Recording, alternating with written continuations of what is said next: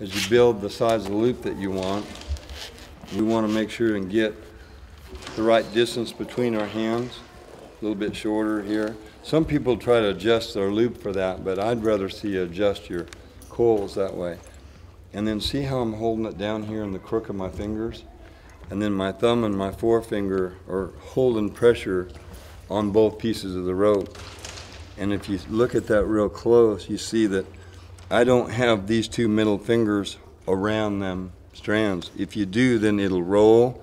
That's what makes your rope figure eight a little bit. That's kind of what's going on a little bit. Keep pressure here and here, and pressure between your two fingers right on that slack. Once in a while you'll hear people say, point your finger, point your finger. And if you do that too much, you'll open up and not have any pressure on it, and it'll start figure eighting or rolling on you. So if you want to have your finger out, it's okay, but you can also pull it in. As long as there's pressure between thumb and forefinger is the big deal. Okay, and you want to have, your loop needs to be an extension of your hand. When you see my hand pointed down like that, it looks just like that loop, right? The bottom of the loop, top of the loop, top of my hand, bottom of my hand. Wherever my hand goes, that's where I want my loop to go. So as I'm bringing it around, I'm wanting to swing it flat over that right horn. I make my hand flat. So basically I'm making my hand do what I want my loop to do, okay? So if I want my loop to come in and catch that right horn, I have to make my hand come in that position so it catches the right horn.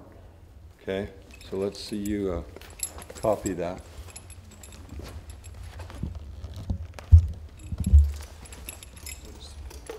There we go, better. Now you're putting more pressure between your thumb and your forefinger. I like that better. But this finger doesn't need to cover this slack. Just kind of have it. Yeah, right there is perfect. Okay. There and there, that's a perfect grip now. Like basically, when it's pointed this way, I want your hand just like that loop. Okay. Top of your hand, bottom of your hand. You would never want it like that right there, or the other way. You want it looking straight down, following the position of that loop right there. Okay. See there? Okay. Perfect. Yeah, that should be some really good footage right there. Because a lot of people will forget that, and that rope will roll in their hand, and next thing you know, they can't control their loop.